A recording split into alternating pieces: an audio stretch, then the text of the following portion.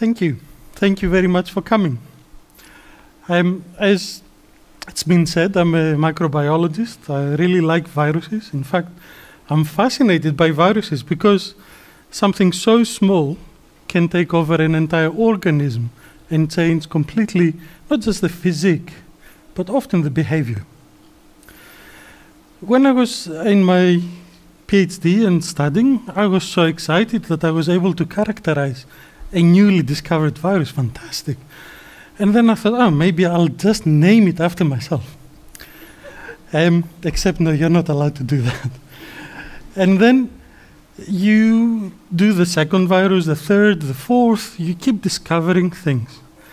And you realize that it's not the virus that you're discovering.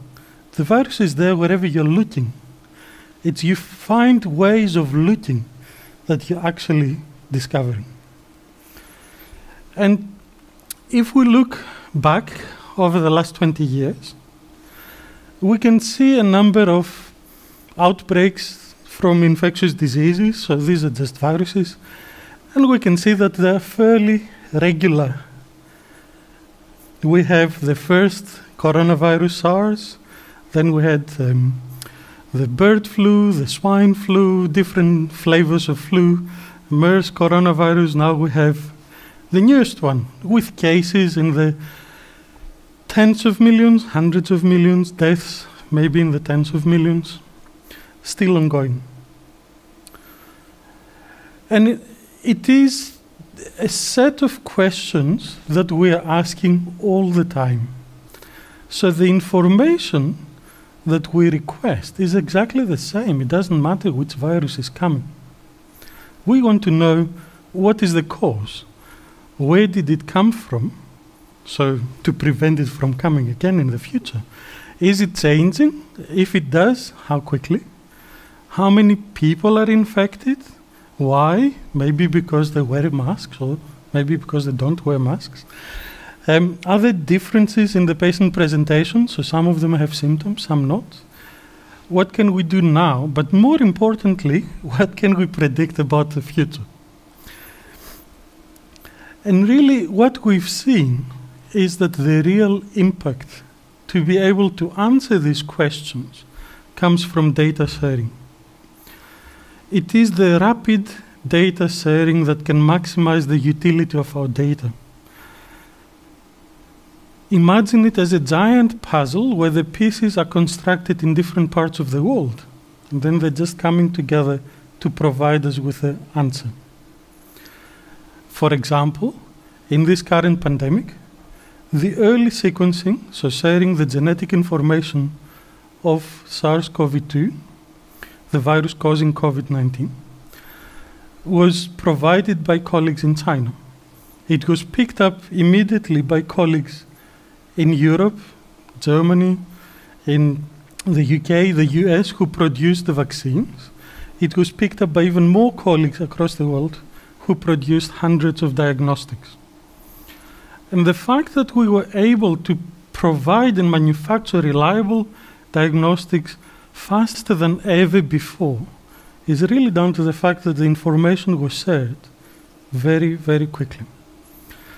But we've done this because we were under duress. There was an emergency. What happens if there is no emergency? And this is really where we need to reach some sort of international consensus, because the emergency never goes away. We just go into a deep, maybe relaxing for a few years, and then another one comes later. So we need to find ways where the information is shared in a timely manner to answer complex healthcare questions. But it's not that we share our information only, we share our vulnerabilities at the same time. We share our common interests and successes. So in order to do this effectively, we need some mechanism, we need some governance to maintain the trust, to build the trust and allow us to continue to share. And it's this openness that really can confront misinformation. And we've experienced misinformation with tragic consequences during the current pandemic. But as we haven't all been created equal, not all countries are equal when it comes to sharing data. The infrastructure, there is an infrastructure required, and the infrastructure required is not equally distributed across the world. So we need to pursue this digital maturity for healthcare, where we can access the important missing pieces of the puzzle wherever they are in the world. And we need not to forget the urgency. We need to act now, because it takes a number of years to decrease this technological inequity and to embrace the digital inclusion. In other words, work now so that the healthcare benefits reach us all. So let's find an example. Because what we've been talking about, it's all about the population, and sometimes the population can be very abstract. If we're talking about ourselves, so this is me when I was thinner, and we talk about external exposures, so this might be atmospheric pollution, some chemical we breathe, even the food we eat, and the genetic information that we have, because we're all slightly different.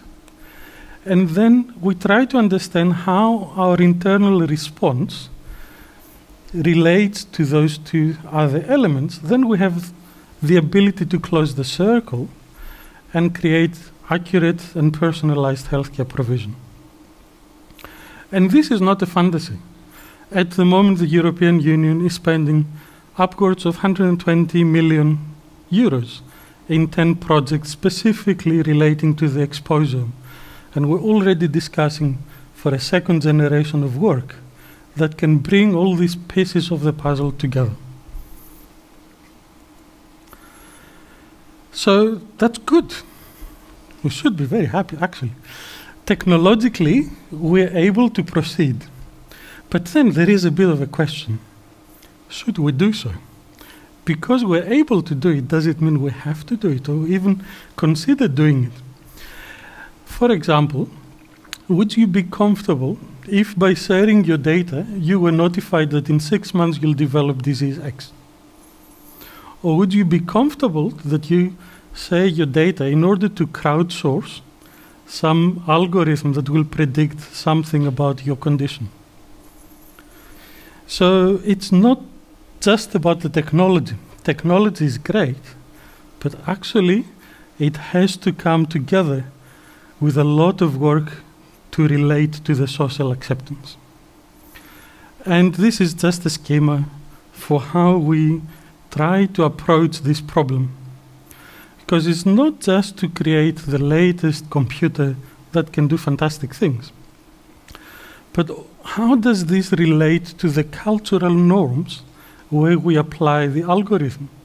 Because what happens here today is not exactly perceived in the same way as when it happens in Vietnam or in Indonesia or in South America. So we have to relate the technology to the cultural norms. And then we have to understand the professional acceptance of it, because every time we introduce, there is this perception of change. So how does this relate to our everyday lives?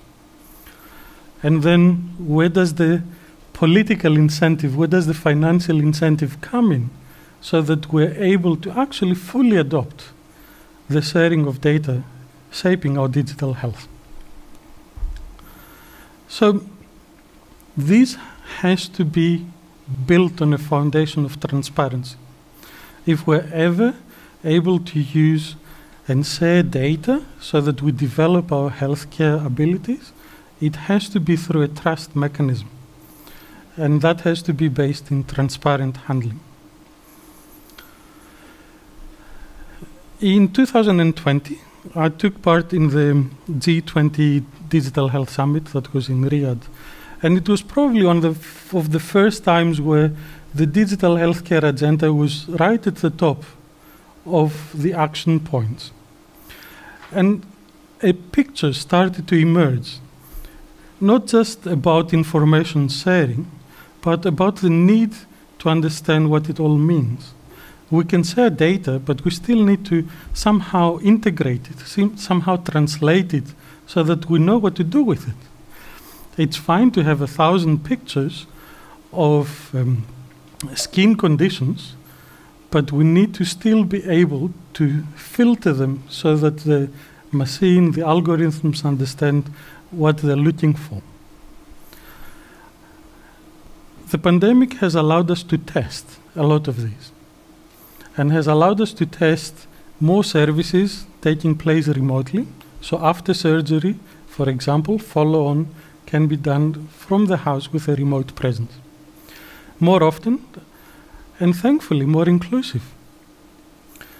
But more data means we have to account for complexity. And with the complexity comes responsibility. So there has to be an aspect of governance and security. So it's absolutely fantastic.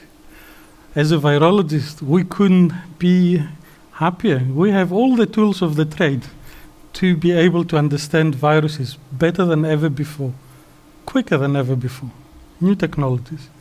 But also they will come with new skills, and perhaps in the future with new professions. Thank you very much.